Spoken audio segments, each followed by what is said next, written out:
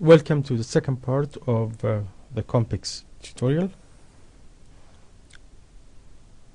In this part we're going to continue describing the kompics framework, and we will start with an example. In earlier tutorial we understood the different concepts that are used in kompics for building a component-based distributed applications. So we're going to look to an example now, which is, we call it a very simple example, we call it hello world. So we said that we will build component in a hierarchical way. So we have the main component of our application, all of these running in one operating system process. Main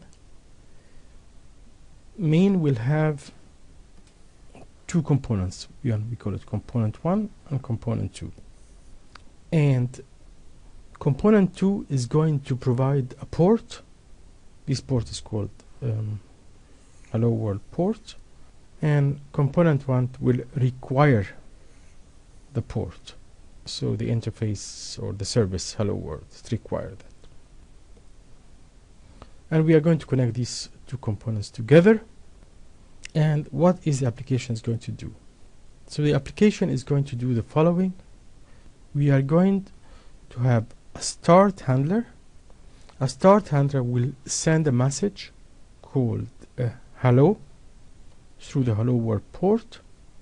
So hello will be sent through the hello world port, and at component 2 there will be a handler that handles the message or the event hello. In this case it will respond by a word event. So a word event will be sent here. That is a word event, is a hello event, and then it will be handled by the word handler. This is basically it. So as you can see here, we have a required port and a provided port. So this provides, component 2 provides the hello world port, and component 1 requires the hello world port. So you see we have a start event that will trigger a hello event.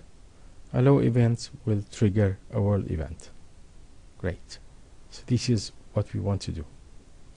So to understand the example in detail, we need also to look to the life cycle of a component.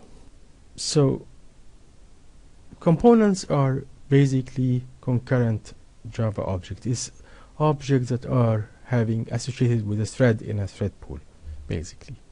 So initially a component will be in a passive state when it is deployed. Okay. If this component has no subcomponent as children and it gets a start event, it is going to move to an active state.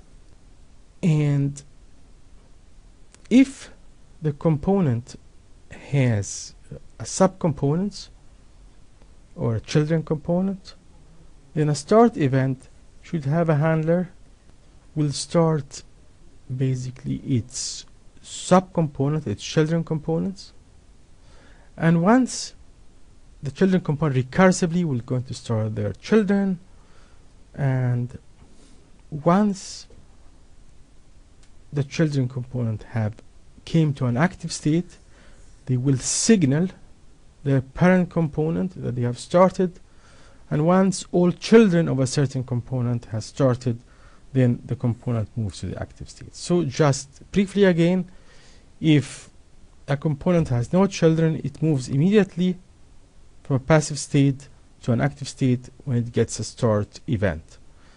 If a component has children, it will start its subcomponents, and once they are started, it will move then to an active state. In an active state, you can immediately stop the component, or you can, if the component has subchildren, there's a stop event will also stop its subcomponents, and that will be done recursively until the component passivated. This life cycle is handled by a special interface or event interface that we call the control port. So every component has a control port, and the programmer does not need to explicitly declare this control port. It is there by default. So each component provides a control port, and we will not show it in our diagrams. And a control port will accept start events and send to a start handler, stop events sent to a stop handler, and they will trigger stopped and started events to the parent component. This allows component to manage life cycles. Another event that is part of the life cycle and is also supported by a control port is handling faults. So if some handler creates an exception and this exception is not caught within the handler, then this exception will be converted to a fault event. So what happens, it will not be a fault event, and this fault event will be sent through the control port to the parent component. So exceptions that are not caught inside the handler will be wrapped into a fault event and will be triggered on the control port. So this is a summary of the interface of a control port. A control port accepts a start and a stop requests and creates stopped, started, and fault indication events or output events. There is one thing that we have to understand while we are initializing components, and is it how to pass already at the construction of the component, how to pass parameters or initial values to a component. And this is called the initialization phase. So we are looking basically to this part of the life cycle. What happens when you deploy and start a component? And the problem that we want to deal with is that components sometimes need a set of parameters, and this has to trigger events based on these during the startup. And we would like to make sure that the parameters are installed in a component before any events are triggered. So in the kompics framework, you do that by the following way. The parameters that you want to pass or initialize should be a subtype of an init type, which is parameterized by the component that you are constructing, and this will have the set of parameters that you are interested in. And once you create a component, in this case my component, then in the constructor of the my component type or class, you pass in this init object that encapsulates all the parameters that you need. So in this case, you pass an init object, and then it is used here to initialize a local variable called send, for example. The rest of the code is easy. It is just, you can see here the control port, and you always subscribe the start handler to the control port. Here is the start handler. The most important thing you have to think of is that in the constructor, you should not trigger any events, because all this initialization is done before the system, let us say, the component is active. It is still in a passive state. So do not trigger event in the constructor. Now let us go carefully through this example. You remember we had main, we have component 1, which sends hello event to component 2, and component 2 corresponds to component 1 by sending a hello message or event. Okay. So first have a look to so we have two events, hello, that is sent here. So here you can send an hello event, and here you send a world event. And if you look to the hello world interface, so it accepts, this is a request and this is an indication, so it accepts a hello event and emits a world event. So let us look to the source code of this step by step. The first thing we're going to do in the source code is to redefine our events, and events should extend the base type, which is called event. Fine. So we define hello event, hello events extend event, and it's basically just have a string which is a message that's sent with the event, and you have a getter here to extract the message. Now let us look to the world event. So the world event extend event again, and has nothing. It has no argument. It has no parameters.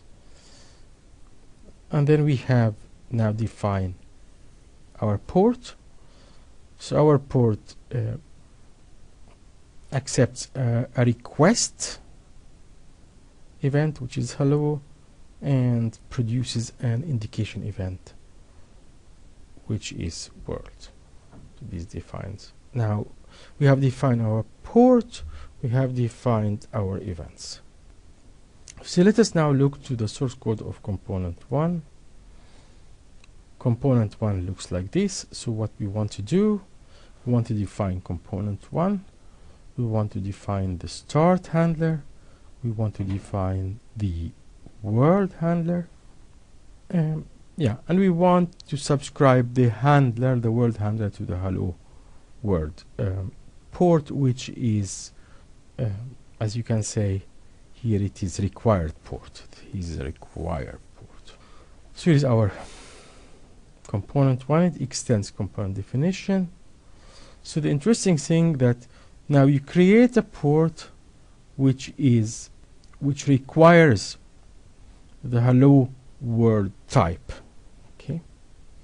And now there is something in kompics which is basically the required port and the provide port are complementary, and for this there is some notation is used, which if you require a port, then you are on the positive side of the port, and if you provide the port, you are on the negative side. This is just a notation. It could have been the inverse. Okay. So now we have a required port, and what we would like to do now is to define the world handler. And here is a code for the world handler. So the world handler, as you can see here, is extended by just the handler code, which just whenever it receives a world event, it just print out component 1 receive the world event. And the world handler has no parameters, as you can see in its constructor. So let us see what we do. We have also defined the start handler. So the start handler, what does it do? Here is the start handler. It first prints out component 1 started triggering hello, and then after that it will create a hello event with this message, hi there, and it will trigger it on the control port. This is the control port. Okay. So now we have defined the start handler, the world handler, the port, and now we have to put everything together. And this is what you can see here. So this is the initial or the constructor code for component 1. It prints the component has being created, it subscribes the start handler on the control port. You don't need to explicitly declare the control port, and it subscribes the world handler into the world handler port. And that's it. So in a similar way, now we can look to component 2. We can do it quickly. So component 2 has one handler. It's called the hello handler. It has subscribed to the hello world on the hello for servicing the hello events. So this is our component. Here is the hello world port. This is provided, and that's why you have this negative side of this port specification. The hello handler, you can see it here. It has a single handle that takes an event here. And what does it do? It prints out component 2 received hello event with plus the word message, and then it prints out the message contained in the hello event, which done by get message. You remember, hello events had an argument which you can and you can get the message there that's stored in that argument, and then you trigger this in the hello world port. This is the triggering that's happening. Okay, that is fine. Here you have the start handler again. It just printed the component has started, and then you subscribe to the control port and you subscribe to the hello world port. So this is the same as last time. Now we put everything together, and this is done by creating a main component. This main component will create two subcomponents. One is called component 1 and component 2. Component 1 of type component 1, the other is type component 2. As you can see here, so what you do is you use, this is important, this is how you create components. You give the component type and you give some initialization, and in our case we don't have any initialization for the components. That's component 1, component 2, and then you create the channel between the two components, and you provide the directionality. You will say component 1 has a require interface, and component 2 has a provided interface. So this is the main component in our system running in one operating system process, and this is the code to start the whole thing. Java starts always with main, and what you do is you call the kompics framework with the main component. The main component itself then this creates everything else, and once everything finished, you have also this shutdown. You shouldn't really use it if you don't want to shut down the system. Okay, so that's what we have. So if this happens, this is the following is going to happen. The order: you start with main. The first thing, main is created. That happens from the main component. Then component 1 is created, component 2 is created. Then component 1 will actually print started, triggering hello.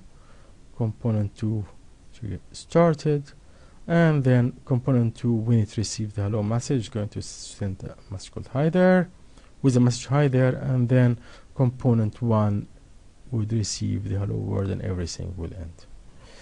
So kompics runtime creates and starts main recursively starts component 1 and component 2. Component 1 start handler triggers hello event. This is handled by component 2, which trigger world event, which is handled by component 1. Okay, this is an example. Thank you.